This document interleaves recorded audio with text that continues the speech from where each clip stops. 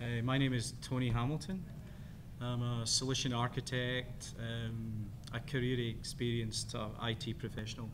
I'm delighted today to be with music therapist Hope Young, producer Stephen Bartlett, and the delightful Cassie Shankman, who's a fantastic composer and hopefully one day a Grammy Award winner. So as you may or may not know, our panel movement tracks where biotech and technology merge is part of a renaissance, a conversation around to help and support the spirit and the physical well-being of humanity, especially around challenging health issues such as cerebral palsy and Parkinson's disease. That's why I'm here today.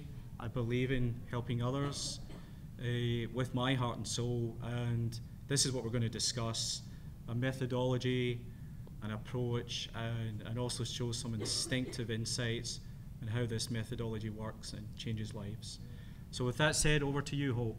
Well, thank you, Tony. And you guys, thank you so much for spending your afternoon with us, and we're delighted to have you. So one of the great needs I've had since childhood is to help. And especially, my story starts young. The demand, why this is so important to me is the need, the demand.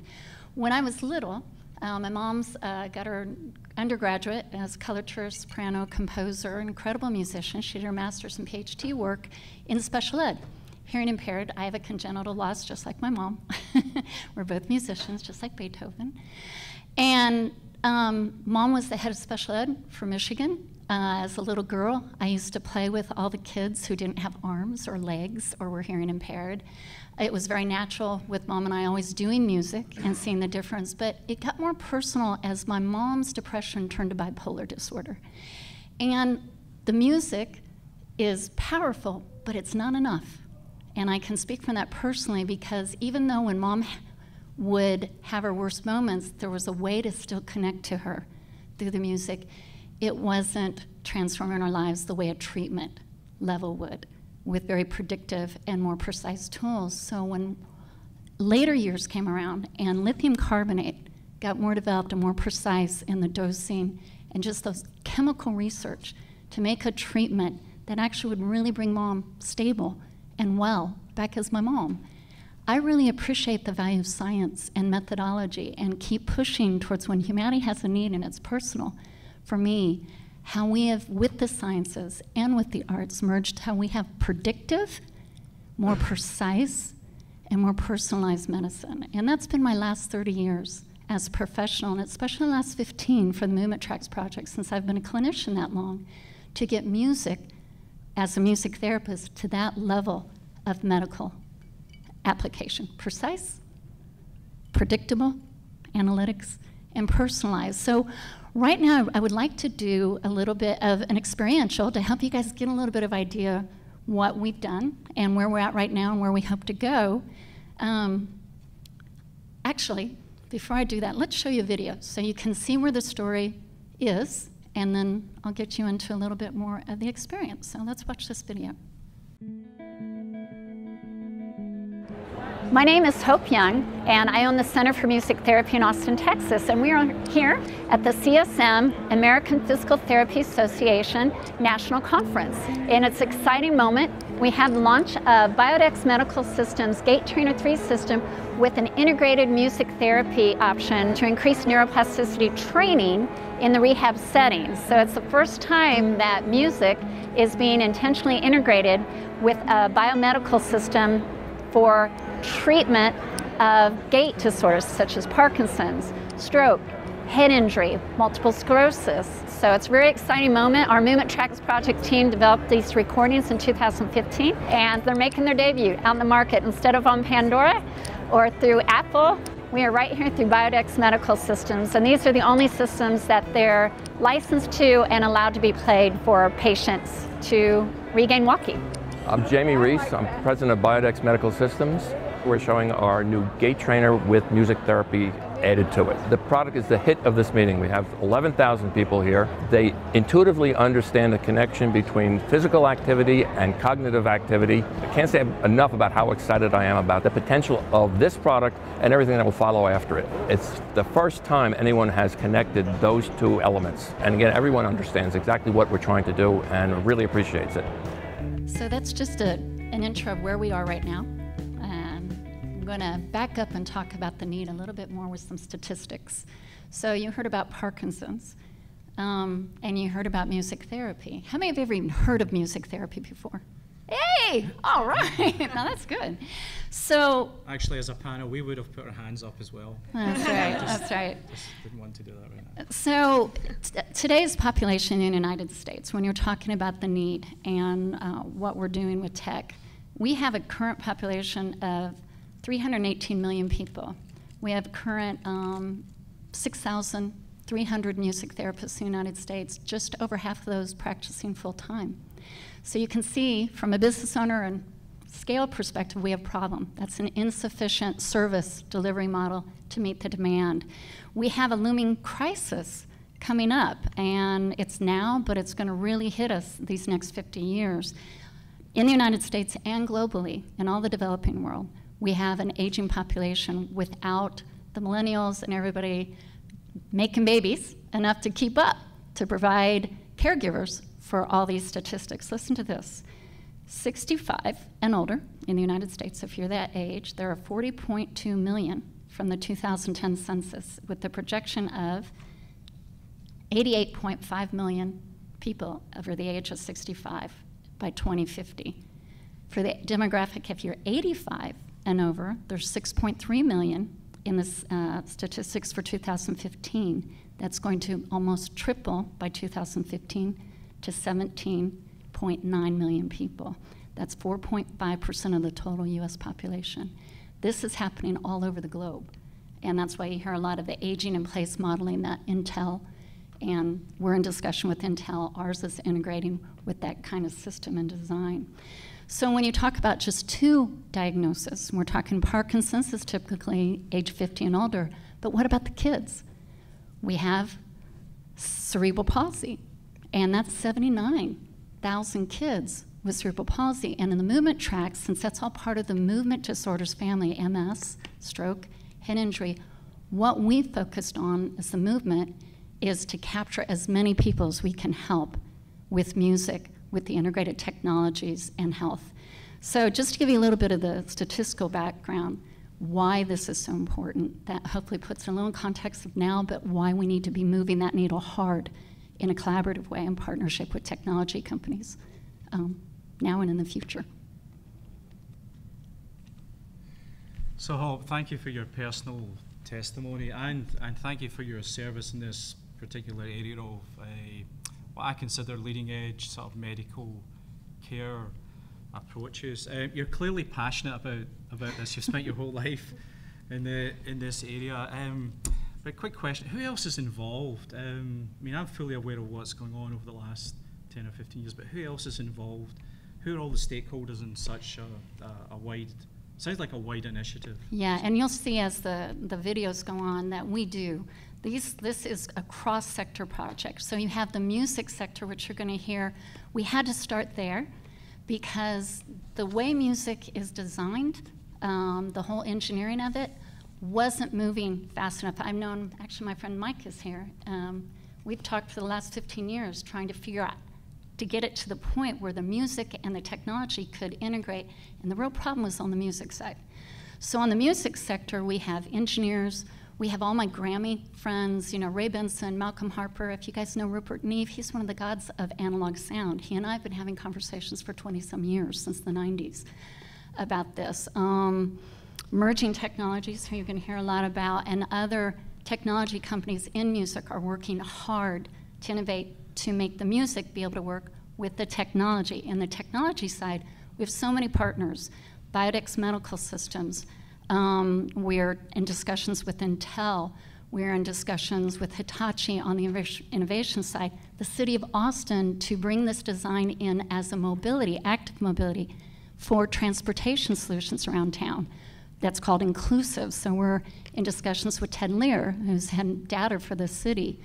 We're also working with the medical. So how many of you know about the whole IT transformation in medical to electronic medical records, to tele-based healthcare service deliveries, so your doctors, your therapists can Skype into you, can read your analytics, your information, your chart, and delivering the care more where you are at versus you coming to the brick and mortar facility for care. So we're in partnerships talking with Medicare and moving things to value-based care on the macros design, if you know, on the reimbursement financial side. So you can see we also have partners at the universities, UT, University of St. Augustine, who you're going to hear about. Complex but beautiful collaboration, and everybody working towards creating that future together. Great. So I was just taking some notes there. So it's almost like a multinational sort of ecosystem, right? So it's business, society, state and local government, healthcare, music, and academia. And I'm sure I've missed someone. And if I have missed you, and you're in the room, please don't leave at this point in time. Another question, Hope, is this global? Are there other countries involved? Are there other similar hopes in other Yes. nations, in other cities? And Tony, you've helped that. You introduced me to Hitachi, to Steve, and then he introduced us to the group in Copenhagen. Great. And they're working hard. I'll be in Europe next month, in Italy, in France. I'm hoping to get to Copenhagen, but I've got Poland, Germany, France, the UK, all to make in like just 37 days. But Singapore, I know you're going to show a model of Singapore. China has reached out to us, the head of Gibson. Music is very interested in furthering music in this market in Asia. So yes, it's a global movement, and music is everywhere. And so it's a really nice fit, and the health demand is everywhere. Great, interesting. So I believe we're going to show one more ready? video before we talk to the delightful Cassie. So bear with us. So. I don't always have access to a music therapist. It depends on whether there is one that works at the facility that I do and if there's one available. And so with this new methodology, it creates a system that allows a physical therapist to still utilize music interventions for our clients. And the music now is starting to incorporate the neuroplasticity and the changes that we see in the brain. For example, a person with Parkinson's disease, the issue is their brain doesn't tell them to move like it should, and they no longer receive that internal cue. And if I can utilize music to give them that external cue to take a step, to move their leg forward, to start walking, that's a huge advantage for my therapy session and ultimately the patient. Neuroplasticity is an amazing concept that didn't always exist. There was a time we thought that when the brain had an injury or a child that was born with a congenital condition, that was status quo. We weren't going to see a lot of improvements upon that.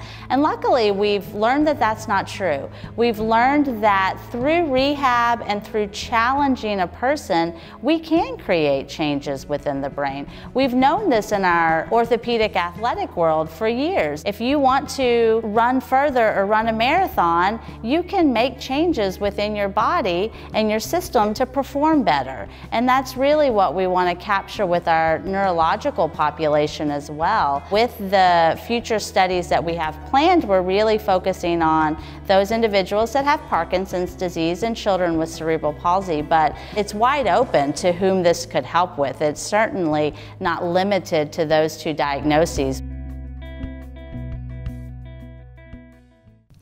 I love these videos. I think they're a testimony to how much caring there is actually by these individuals on the panel. But Cassie, over to you, future Grammy winner. Hopefully you'll give me your autograph when that happens. You've gone from knowing little or nothing about music therapy to a full-blown supporter. In fact, I want to say you're an innovator. You've actually contributed ideas, and your ideas are actually being applied right now and showing tangible results, which we're going to display in a few moments. What compelled you to be involved in this area? Yeah, so basically I have always been interested in music and medicine. And in high school, actually, I was either going to study music or I was going to study medicine. That was all I wanted to do. And about 7 years ago, I met Hope at the Center for Music Therapy. I volunteered there, and I had a lot of fun. It was a really great experience. And then we ended up rekindling, actually, at a Grammy event about 2 years ago, when this whole project started. And Hope presented this idea to me, and I just fell in love with it. I was like, yeah, I'm so on board. It's going to be challenging, but I'm so on board because it's completely different from the music that I write. I write film music, I write pop music, I arrange, I orchestrate, I do all that stuff, and it's very different. You can't just go in writing that. You have to write music that correlates to each gait issue. Gait issues are body movement issues, or body functions. And so each element, each instrumentation correlates to that. And that's something that Hope and we did, and all the therapists, Emily Morris, who's also here, we did a lot of research. It was incredible. It was a lot of fun. It was a lot of work. It was very challenging to sit down and figure out how we're going to do this. And that was something that I really liked. I enjoyed that. So yeah. Great. Thank you for those key points.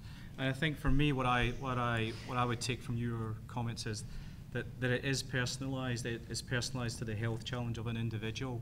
It's not just one size fits all. Yeah, so to speak. It's definitely like, it's not like, music isn't necessarily selfish, but it kind of is. You're writing it for, to make money, or writing it to, for a movie or whatever, to make yourself feel better, and that's totally fine. But this is also something, there's nothing wrong with that. That's also, part of this project too. But we're like making people walk again. We're making people like have better lives. You can actually see it happen, and that's awesome. That just makes you feel awesome every day, so. That's fantastic. So as a technologist, there's trendy phrases or topical subjects we talk about almost every day. Something comes up every year. I've heard a lot about tech therapy, virtual health. Does movement tracks have a place in these sort of trends and the evolution of these sort of industry segment applications? Yeah, for sure. Would love your thoughts. So.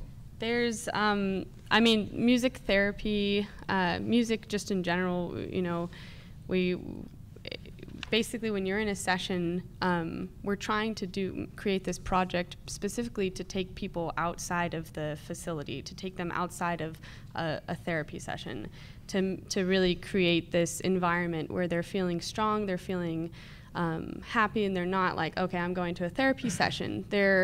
And so with this, that's why we're creating live sounds. That's why we're creating this music and recording it at a very different level than anything else. And so with stuff like virtual reality, with all this technology that's pushing forward, that's just another element that we can do where we can really, push outside of the boundaries and create this environment that all of the patients can really just enjoy, and enjoy going to therapy, and really build all these different memories, not necessarily associated with therapy, but just, in a way where they're just more positive about that approach. And it's integrated to where they live. Yeah. Instead of being in a treatment. It's integrated what they are to their need, where they live, wherever that is. So great, again, great comments. And so now we've talked about a sort of a vision, a methodology. Let's talk about a particular number of patients or examples. Is everyone familiar with Gabby Gifford? Everyone knows what's happened to Gabby Gifford. We won't go into the details, but I believe the movement tracks helped Gabby. Is that correct? Yeah, actually. Well, we didn't personally, but Mia. Mia, if you saw Mia, the music therapist, she trained at the Center for Music Therapy. She was my intern, and we trained her in neurorehab, and she is Gabby's music therapist that worked her through that journey. Yeah, and it's incredible. So she, if you don't know about her, she had a bullet shot into her head, and basically has recovered almost 100% through that, through music therapy.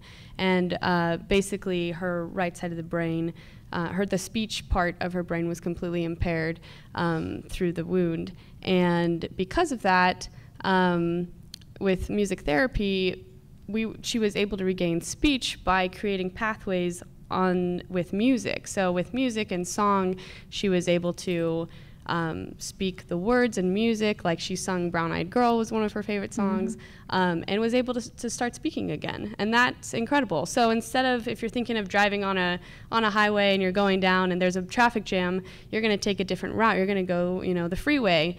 That's exactly what music does. Music's all over your brain, so basically you can create different paths to learn how to speak again, learn how to walk again, learn how to do all this different types of stuff again. That's the neuroplasticity that you hear us keep speaking about. And music, as we're saying, it really is a fundamental structure because it's a neurologic phenomena. Nothing else except music can activate all areas of the brain at the same time. So those intact areas that weren't damaged through the gunshot wound could reach, could grow, and make connections over the areas that were damaged and lost. And if you know Dr. Oliver Sacks, he has a quote that's just very true. Nothing activates the brain so extensively as music, and that's very true. That's what we're trying to do here. As it is with VR, you can create this environment where somebody's just totally unaware that they're walking because they're walking in a field and they're visually seeing that.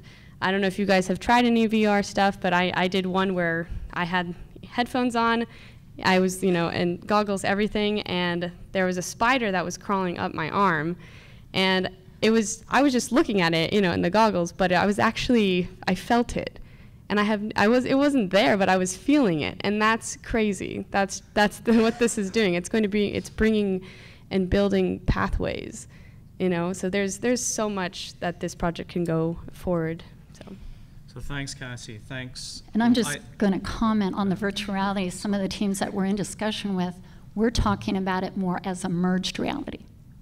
So if you've heard of that level of VR, that's actually where we want to go, more with the merged. That means you're walking through this room while there's some VR on the peripheral vision, but you're actually integrating, you're seeing the chairs, you're seeing where you are, but you have some virtual things coming in to the peripheral with the auditory mix and with, I can show you an example of tactile. We use, in the video, you see that wearable that he's running with. We have a tactile stim that goes with that, a tactile body cue simultaneous. So thanks, Hope. And I believe we've got one more video, a personal example, a young lady who lives in Austin. And it's amazing the transformation that's happened in this young girl's life. So go ahead, Hope. This is Lila. This is Lila. Yes. And we're very grateful for Lila. She's been an important part. My name is Jennifer Traugott. My daughter's name is Lila Traugott. She has cerebral palsy, and we've been taking part in the Movement Tracks research project for 8 weeks. Lila was born and she was full term, no problems expected, but problems developed very quickly. They told me they didn't think she would ever sit up. They said she probably would never be able to feed herself, and so it would best benefit her to get her home so that you guys could be comfortable. Lila started music therapy when she was about 4 years old. She's 7 now. I was really intrigued that first time that we sat down with the live musicians and walking around with her and truly seeing the difference in her gait immediately. It was fascinating. I know that each adjustment that's been made to the music has made a difference. It's a very intriguing thing how the brain works and how it's reacting to the music. She's excelling so far beyond what people thought she could do. It's amazing to watch her be able to interact with the other children really well, and this music seems to kind of talk to her body in a way that physically showing her things cannot. Where we're going in the future is with very advanced analytics, with wearable type technologies, to where our little girl Lila, that you've been seeing following her story, she'll be walking to school from a bus stop that has a mile walk, and she will be using a wearable that has our algorithm blended with a platform that is measuring what's going on with her walking, and something a car might drive by and splash a big puddle of water on her and it may cause spasticity. Well, instead of waiting her to come to the treatment room to fix that, right where we're at, we can pull up the data and analytics from her wearable, send a corrective sensory input through the music that will get her back in her normal gait. So that's our vision, is to take this technology really to a whole new level in the future, where the treatment room becomes where patients are living, what their needs are, sensory optimization strategies that we're developing as part of the Movement Tracks project.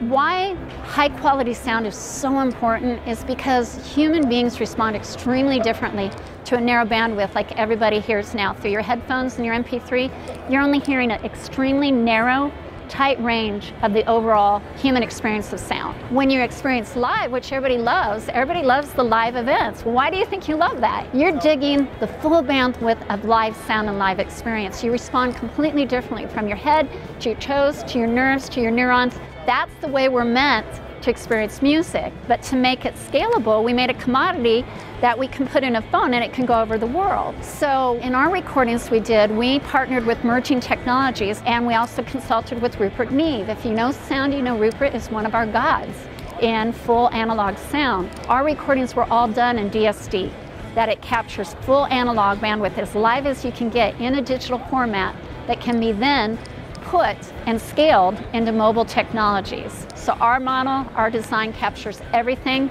full DSD, full analog, and we have a great partner and are very grateful to Merging Technologies for enabling that.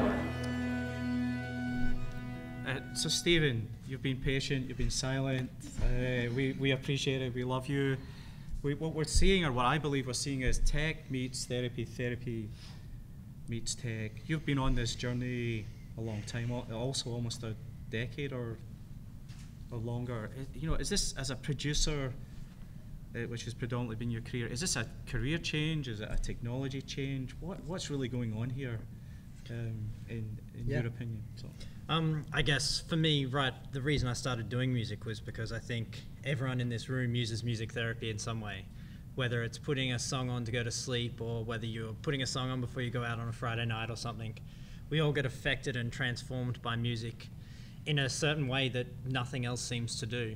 And several years ago, I got approached by a music therapist who was working with kids with severe brain injuries. And they asked me to come on board, and I started doing recordings, which were possibly the first recordings ever for music therapy. And we started doing them, and seeing the results was just incredible. So from that small initiation, about 6 or 7 years ago, I continued researching and understanding what direct steam digital is, and different forms, and why the brain reacts to music in a way that it doesn't react to anything. And a couple of years ago, I met Hope here in Austin at South by Southwest, actually. And yeah, it was the obvious next step, and something that I wanted to add to my career as well. Fantastic. And you've trademarked that phrase, right? Music therapy is for everyone, right? Something like that. Is that right? Is that your, okay, great, good for you. So, but bringing it together, the challenges, there's so many moving parts in my opinion, and you know, trust me, I get complexity as a engineer or software expert, but this feels like another level of complexity, because you're actually bringing the sort of human spirit and health issues into the conversation or the research. How long does it take? What are the challenges that you've dealt with? And keep it clean, right? Remember, we're being video recorded. It's how long is a piece of string, you know? With every challenge that we have some failures, and we have to keep going back and looking at the science. What I said earlier is we all use music, but we still are learning how that works. So whenever you're trying to discover a new science or learn something from like the molecular level up, you have to test theories. And so we're doing things, we're testing them and going again. From a very practical level, it means like incredibly high quality recordings, and it means the rooms and the musicians and every single part requires an incredible amount of focus to get it just right, through to then testing the results of that, getting scientific data back, and then altering. I've kind of developed a way to create music that can be changed by any user who doesn't understand the music in real time, and that eventually that will respond to the body's needs, not just an occupational therapist's input. But that's a very challenging thing, to create something that can be undone and still work as well as when it's fully completed. So there is some secret sauce to it, but we're There not, is we're not secret divulging sauce. it at this Yeah. point. where I get yeah, all- yeah, yeah. Okay. That's all why right. they pay me the big bucks. We do have patents, just so you know. They're on Okay. file. We just filed 2 weeks ago in Europe, so. Okay, super. Yeah. Super. Well, thank you for those comments. And God, and you know, one of the things that Hope and I have discussed over almost a year now is this idea of this renaissance in healthcare. It has many moving parts and many components, but the one goal ultimately, I believe, Hope, Cassie, and Stephen have is that there's a freedom associated with movement tracks over time, and for that freedom to take place, it will have to be in context with what we're all involved in right now is what's being called smart cities and societies. This is an area that I've been looking at for 30 years. Started in Scotland, looking at digital techniques to help communities. It's become a hot topic, even at South by Southwest. What's interesting is the term smart cities isn't a new term. It was first used in 1869 at the St. Louis World Fair. I wasn't there personally, but what's happening now is that platforms are being created, digital platforms that stream all kinds of information. And to Hope's point, that information can be analyzed for better insights. And you can imagine in 5 years' time or even less, the young lady on the video like Lila having this real-time analytical application behind her gait issues or some of her health issues that give her some suggested responses or proposed responses for her caretakers or her parents. Now that's a bold statement by me, right? I've already signed a disclaimer on that, so don't run to the press with that. But what you are going to see is concepts like movement tracks be associated and blended with, and the precision of something like movement tracks be associated with smart cities and smart societies. Leading countries involved in this are like Singapore. Denmark is a leading country that's looking at how you unify all these information flows. And we're also hoping that the United States is a leader, and even Austin, Texas. So, I just, one of the things in that slide, you see the lady on the ground with the walker and somebody sending a signal that she's down. Well, what we're working actually is by predictive analytics, knowing and tracking when people are at risk of falling before they take that fall, and being able to send sensory strategies to correct when they're starting to have an issue. And like I said, if Lila was walking the ACC campus in the Riverside corridor, there's a mile walk from that bus stop to the campus she has to traverse. And she's still gonna have cerebral palsy even when she's 18 and goes off to college. But if she's got her music and she has an event like anybody like myself who's had a big pile of water splashed on you, it makes everybody do this. Now, if you have cerebral palsy, that's hard to get out of. She immediately has a response, a sensory strategy that can help throw her back into normalized gait, or a 211 or 311 call if we're watching that it's not correcting fast enough so she doesn't end up on the ground, right? You don't want somebody just stranded a half mile from their walk.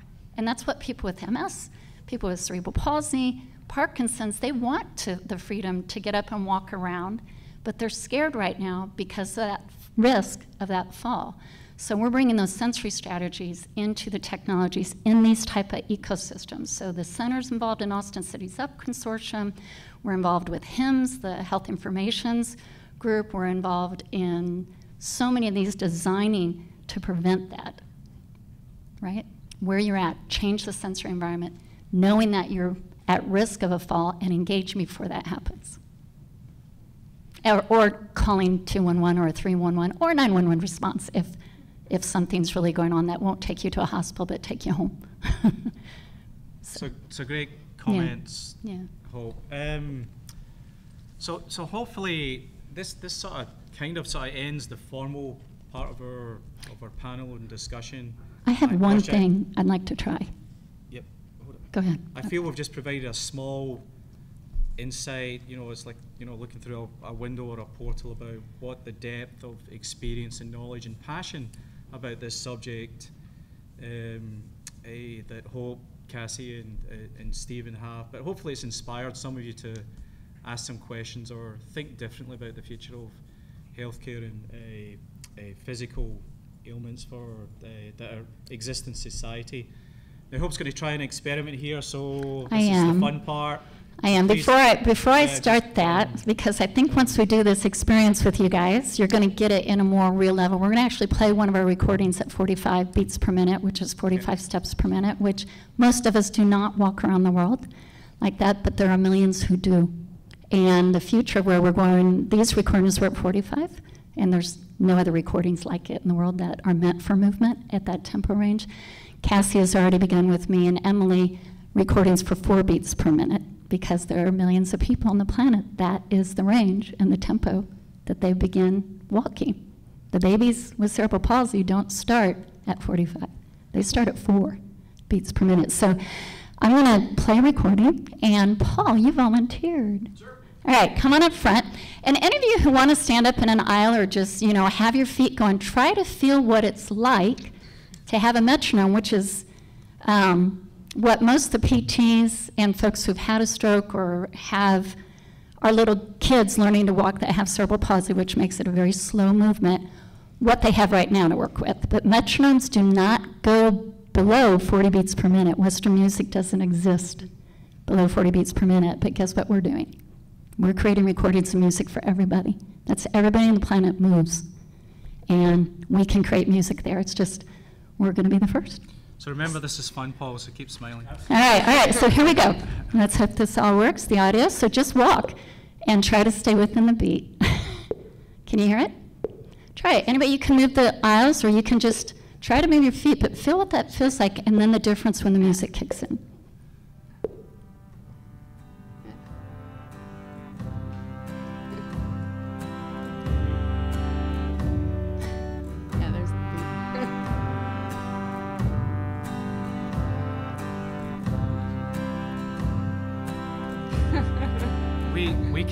We can dance if you want to. Yeah, you can exactly.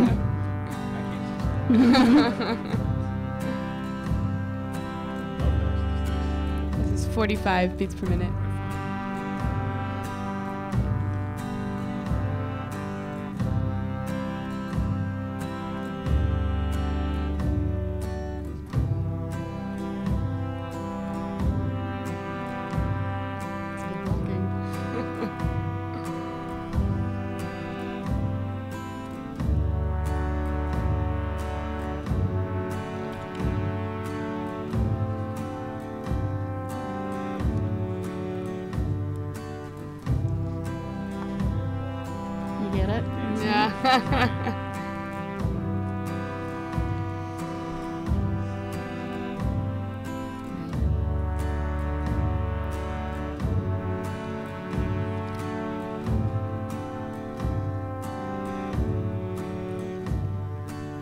All right, everybody get a hand to our volunteer, Paul, and to Cassie and Stephen and team, because again, these type recordings don't exist until now. We created it in 2015, and this is the first recording that you can hear slow, but it's got a very forward, can you hear that very forward, sustained, like you're being pulled forward sound?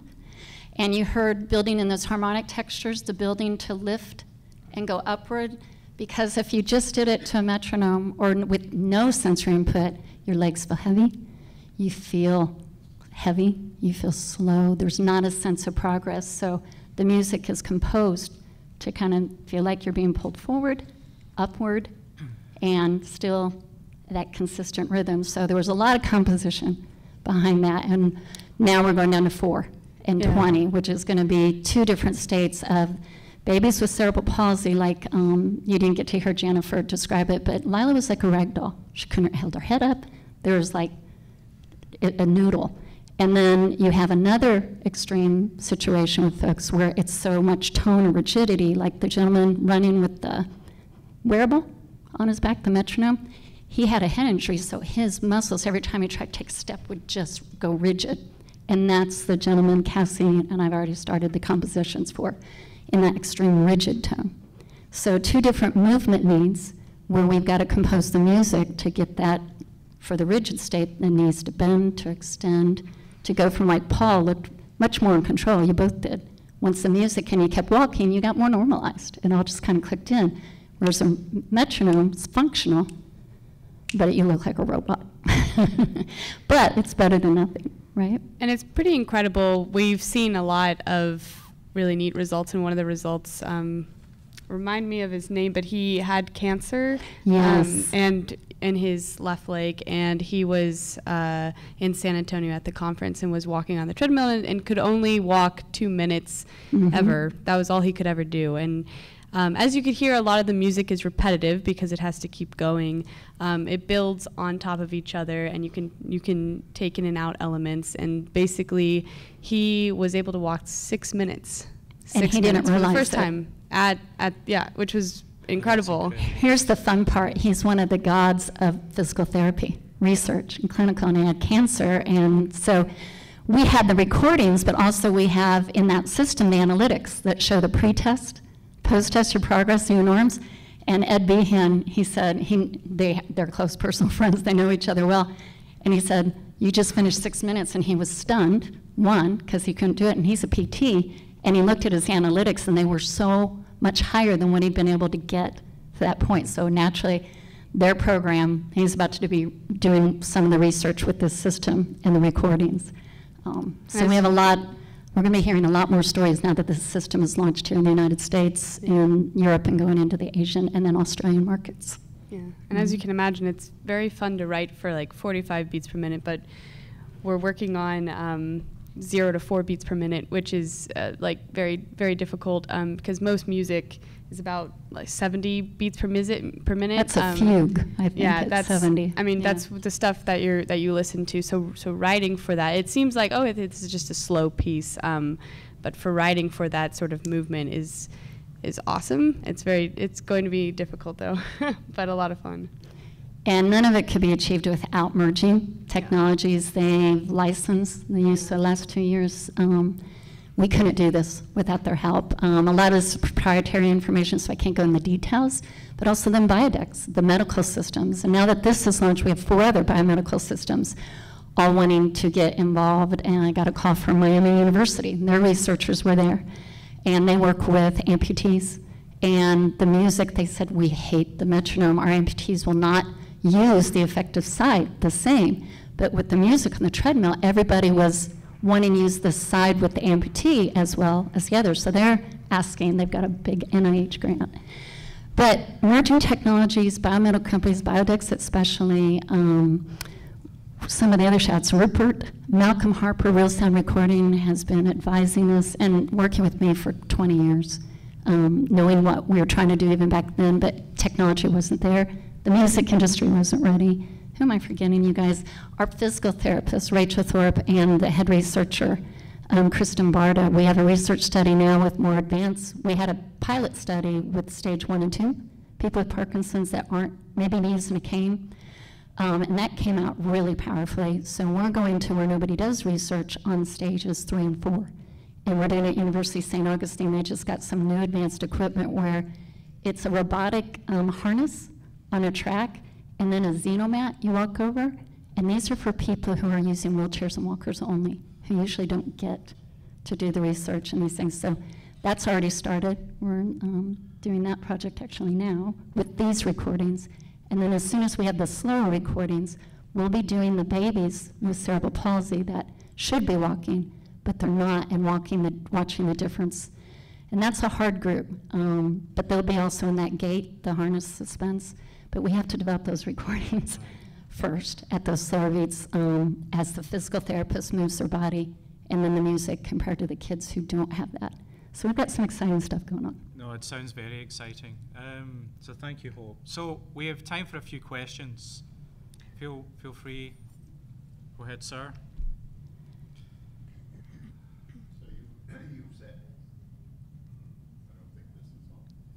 I need it. I need it. Can you guys turn that mic on? Is there a, I don't even see There we it. go. Oh, wait. There you are. Yep. So you've said that this music is personalized, and I can see the gate or the metronomic feature, but how else do you personalize it? So we do something called PSE, and that's the pattern that the brain will need. So a knee lift, a knee bend up. You saw the trombone. We use the trombone heavily on a bend up versus a kick forward. So we match the functional movement with the correct instrumentation that can do that sensory, that matches a kick, a lift, or a push or pull sound. So we did use a lot of wind instruments intentionally for that, and also because of the DSD recordings, Rupert said you got to do wind, which really was a challenge on the musicians at 45 beats per minute. So this was just an example of, that was a segment taken out of one of the pieces that we did for kids with cerebral palsy, sort of a focus area. And so, so yeah, basically that's just one segment that each, as you could hear, the trombone, sort of the percussion elements related to, knee lifts, arm swings, twisting, hips, turning, hips, like twisting, pulling the force, like the force to the bump, the way you would have to. Heel strike is always the downbeat. So on a very practical level, what happens is there's an interface that is controlled. But this is where we have to not go into too much detail. The secret sauce. It can be changed by the PT, by the person who is running it. So what the PT prescribes for your body will be different to what is prescribed for the next person. For Paul versus you, we would have a different fitting. And that would be controlled. First diagnose me. Correct. Whoever, by seeing what sort of movement deficiencies you're having. And then the music would be fitted personalized. Yes. Yep. And that's in a way that would keep progressing. Correct. To move me beyond what Correct. So that's the important part of our partnerships with the biomedical that are doing those advanced analytics. It's called biomechanical mechanisms. They know all the normal things that should be happening for you, for your height, for your age, for weight. And we're using those in high performance in athletes, but we're also using them in treatment. So that's why they're such an essential partner, that our music links to those technologies. So it extends from what I can do right now to where we want you to go. What a person with good mobility at my level or whatever age, et cetera, would be able to do, and you would be kind of moving that person onward. Right. So really our market, just on the business plan, the fastest one and where they want it the most is the high performance athletics. But we're not going to leave out the kids and the people with Parkinson's. That's just a commitment we've made, that we're developing these and a technology for health, whereas we know the performance market will move faster and get it. Yes, so all of them work for everybody. We're just not leaving out the folks who are usually left out. Well, we have a lot of people talking to us, and I've funded it. I've put in, the Center for Music Therapy is 26 years old. It's for profit, so we have capital to reinvest, and we've been shifting our revenue modeling and switching, talking more and more to a service, teleservice, other things we're working on. So I've invested the most. We've had partners. Biodex hasn't necessarily given us any money, but they've been developing that system, and they want future merging. It's $200,000 to do a year. What we've done, they haven't charged us. They've allowed us, and they work with their engineers and ours. So it's kind of those partnership agreements, and we'll be developing, and we have more people coming, knocking on our door. I think the expensive thing is the algorithm next, and that's where we're having many people come in and talk to really take that to another level. I don't have my own personal funding to do that one. So at this point, this is not yet commercially available? Well, you have the recordings that we develop commercially available now in Biodexes, and it's the only company we've licensed them to at this point. Now we have other companies that came up to me in February that want to license it in their systems. But the iterations need to improve because, like I said, we haven't gotten a wearable yet that's doing this. And again, we have the algorithm in concept, and we've done all the first steps is we had to change the way the music was designed and recorded for the algorithm to ever even be developed. And then, of course, you have to train it. It's a learning algorithm. So those had to happen first. So then we're there, and we've got recordings and interface and other things ready now for an algorithm. That would be the piece to all the wearables and all those integrated technologies. So great answers. The Hope. Thank you. Mhm. Joy, do you want you to? Sorry, I have to let Joy ask a question because she's my wife. And we're going on a date tonight, okay? Yeah, so. this is true, but you know, really interesting stuff. Like, I'm captivated by this. This is cool.